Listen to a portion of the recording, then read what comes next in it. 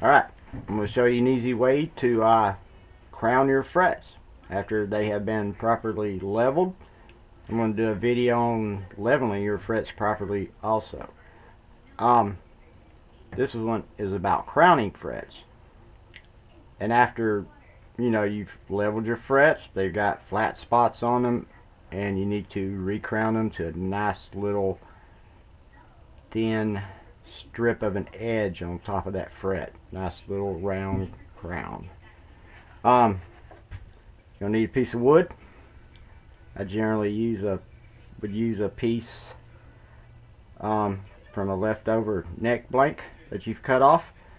At least 2 or 3 inches wide and at least an inch on the edge. I wouldn't do too much more. Inch is good. You'll need some regular tape, just masking tape, and some double-sided tape. We're going to do some different grits of sandpaper. I would start out at 320, go to about 800, then to about 1200, and end around 1500. Alright, and traditionally, when you crown frets, when I first learned about 30 years ago, all we had was these right here, the traditional 3-sided crowning file. And these are all Stuart McDonald files I'm going to show you. You can use whatever brand you want. And generally you would come in and you would have to round over these edges. Very tedious, and it took a really long time. But they're still great for some things. Spot leveling a fret. You got just a little spot in a certain area. Then they come out with the concave crowning files. This is a diamond file from Stuart McDonald. I really don't like these for crowning. I just don't. They just never leave that nice little sliver of a edge you need on the top of your fret. What I do find these really good for is this is a 2-sided one. You have like 300 grit diamond on this side. This side has 150 for taking off a lot of material if you need to. What I find these really good for, this concave, is after you have crowned your frets and before you take your little edge file and round off your edges, I like to take these from the side here and just kind of gently work the edge, and it gives them that nice little round edge on the side. Okay. And then Stuart McDonald come out with the original Z file. This is the my preferred crowning file. This is the best file I've ever used for crowning, and I can do them very quickly using this file. They're really expensive. All of these are pretty expensive. This one's over $100, and you don't want to spend all that money. You don't have to, because I'm going to show you a way to perfectly crown your frets. And what we're going to do using this piece of wood is we're basically going to cut you off a little 3 or 4 inch length, and then you're going to need a saw. Use a miter saw, or if you don't have one, or a table saw. You can get real cheaply at Walmart or Lowe's, Home Depot, those places. You can get a little cheap miter box. They generally come with a saw, but you're going to need to cut you off a 45-degree angle, and you're going to want to cut it a little short. You're going to want to leave yourself about 1/4 of an inch lip on there. So just pull your saw back, cut it off, leave you a little lip. Don't do it no more than 1/4 of an inch, and I'll show you later. But when you get up high on your fretboard, the of course the frets get more narrow. You get closer to each other. That's about as wide as you want, that 1/4 of an inch. You can make it a little less if you want. But if it's any wider, you're going to have a hard time getting in between those higher frets. They're more closer together. I'm using sticky tape, and I've got, this is the one I'm going to show you how to do this, but you can also, and I'm going to show you the reason here for the double-sided tape if you don't have sticky tape. And also you can cut off a 45 on both sides and go ahead and tape you up some different grits of sandpaper so you don't have to keep changing it. Okay, here's what we're going to do. That piece has already been taken off a few times. Okay, here we have a strip of the double-sided tape going down my 45-degree side. We're going to take your sandpaper, basically lay your 45-degree side on there and just cut you know, trace it out, cut you off a strip for the entire length of that 45-degree angle. And what we're going to do here, you have your double-sided tape. Whoops. We're going to take the bottom edge of our piece of sandpaper we cut off. We're going to flush that right. It's on this side. We're going to flush that right to the edge of our lip.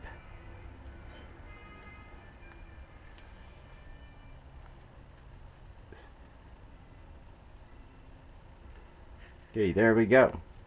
And we're going to take a piece of masking tape or Scotch tape, whatever. Put a little strip at the top and just fold it over. That not only helps keep the piece of sandpaper on, but when I show you what we're going to do, it's going to wear off the bottom of this piece of sandpaper right here. About 1/8 of an inch maybe, not even that much. So what we can do is just take this tape off and it will pretty much lift that piece of sandpaper off your double-sided tape. You take that off, take your scissors and cut that little strip of used up sandpaper off. Just take it, snip it off. Now you have a fresh edge of sandpaper. So just move that, now just move that down, flush it back up with your edge, put it back on, and you can quickly just getting a fresh piece of sandpaper to do this with. So that's how you make this. Now I'm going to show you how to use it. Yeah, this is just for a demonstration, and all I did was just put 2 frets in this piece of wood here. And okay, let's just say I'm going to give it a quick little level, as if we just leveled the frets on our fretboard. There we go. I'm going to do it a little more in just a couple of spots. Oops. Because you know, when you level a fretboard, some of the frets are going to be higher and some are going to be lower than others. So when you level a fretboard, they're not always going to be uniformly flat across the fret. Some of them will be narrow. If it was low, the fret was low, you know, your little strip where you sanded, where you leveled it, it'll be more narrow in those spots, or more wider if they were high. So, okay, what we're going to do, we're going to take our little tool and that flat edge right there. Oh, almost forgot. Now, sometimes, depending on what I'm doing, I will tape off the entire fretboard. When I'm doing this, I will not do that. It's a waste, huge waste of tape. What I'm going to do is just tear me off 2 strips of some masking tape, and I'm just going to Put it on up to the edge of the fret.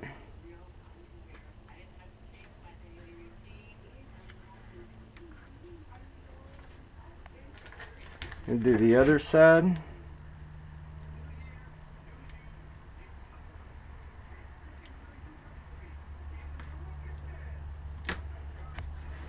Alright. And that way when you go from fret to fret, you can just take your tape off and take that piece off and then put it on the next fret. And before the sticky wears out, you can do quite a few frets. Saves a lot of tape also. So, alright, here we go. And I hope that camera right here is picking this up. We're going to take our flat edge, take the flat edge right here. We're going to put it right before the fret, and we're going to make sure that flat edge is flat on the fretboard. And then we'll just move our, keep it flat, just move it up to the fret, and we're just going to start going back and, oh well,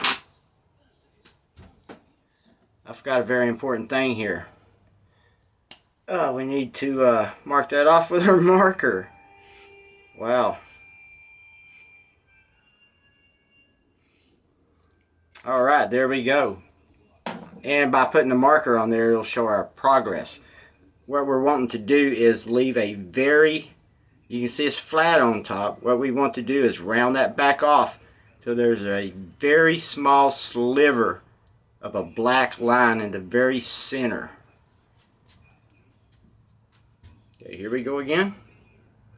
Keep that flat, just put it up to the fret, and just don't press too hard, and be careful not to, just don't force it, and don't try not to scratch over it, because if you wear that fret down, it's going to be lower than the other frets, and you're going to have to re-level the entire fretboard to get down to where you knock more off of that fret.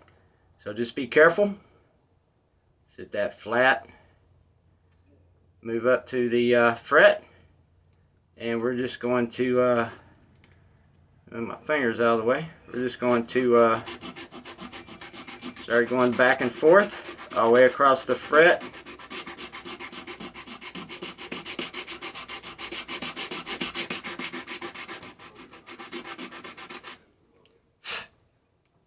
Alright, there we go. We're a little over. Now what we're going to do here, okay, we've leveled off towards the bottom part of the fret. Now we've got to take off some where as it starts rounding over up on the shoulder. So what we're going to do, put it flat against the fret again. Now using this edge right here of the flat part, we're just going to kind of tilt it forward a little bit. And just make sure you're still flat on that edge. And we're just going to do the same thing. Just a little bit at a time, and you can always just stop and check your progress.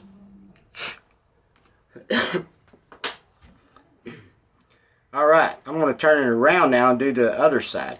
Since I'm right-handed, is the reason I'm turning it around.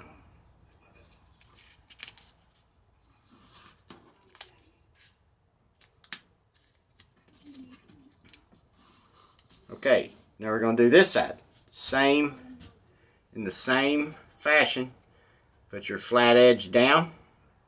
Make sure it's nice and flat. Just don't force it. Put it up to the fret and just gently go back and forth. You can stop at any time to, whoops, see, I just went over there. And, yeah, it's not too bad, you know, as long as you're not, I start out at 320. If you use anything below that, you're going to scratch it real bad.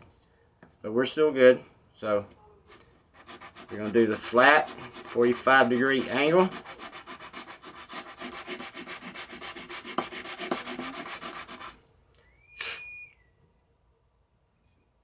Okay, now like the other side, we're going to come back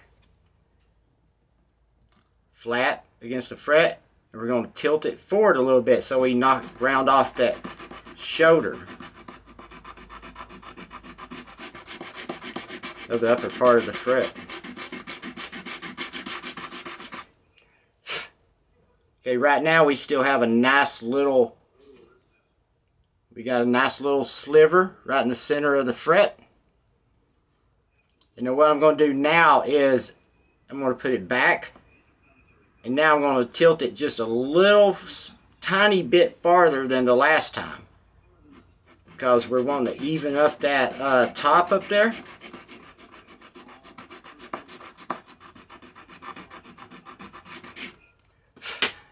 And I'm going to do that again to the other side. Just round off the very top part of it.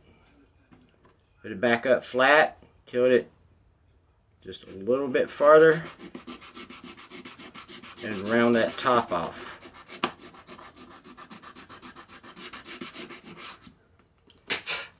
There. I hope that camera can pick that up, because that is a perfect little sliver of a black line going down the very center of that fret. And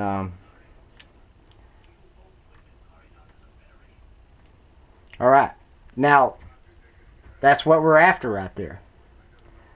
Now what we're going to do now is the different grits of sandpaper. You know, I think this is like 800, somewhere around there. The different grits, you want to go up in grits. Now right here, we're not taking any material off the fret at this point.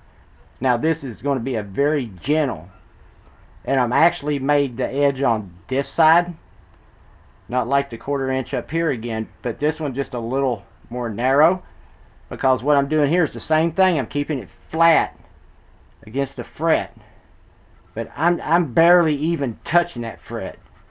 I'm just barely going over it, because I just want to get out what deeper, you know, they're not deep at all, but I want to get out those scratches from the 320. I'm going to tilt it forward just a little bit.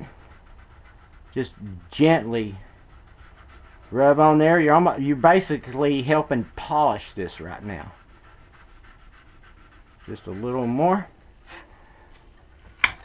Do the other side.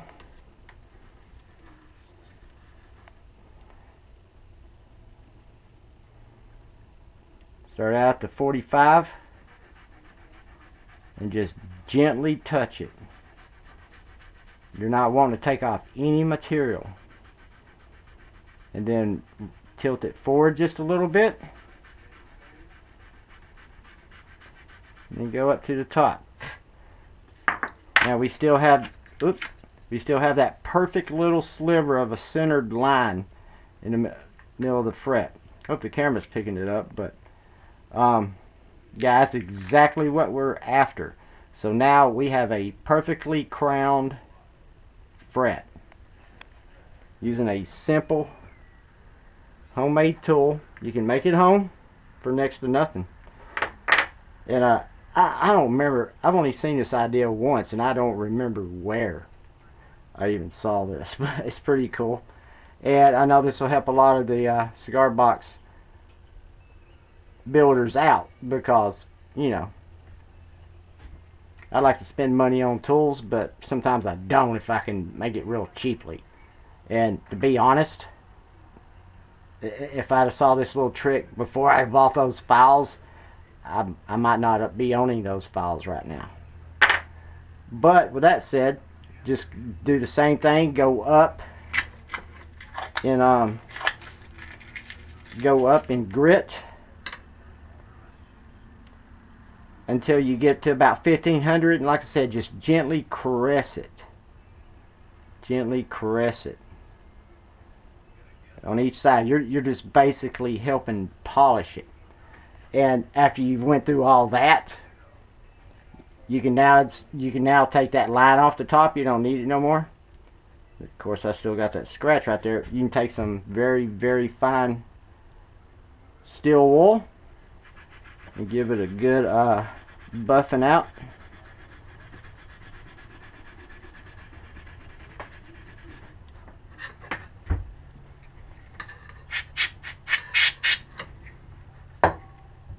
and we have a very nicely rounded crowned fret.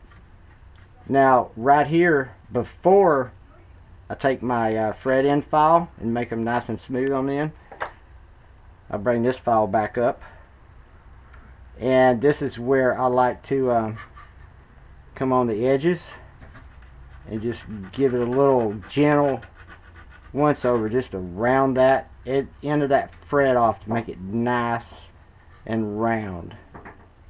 It's what you want from nice looking frets. You want to have nice fret ends. They're all nice and round and uniform all down the fretboard. And that's it. I hope this helps y'all, and I got some more stuff coming up, so yeah, thanks for watching.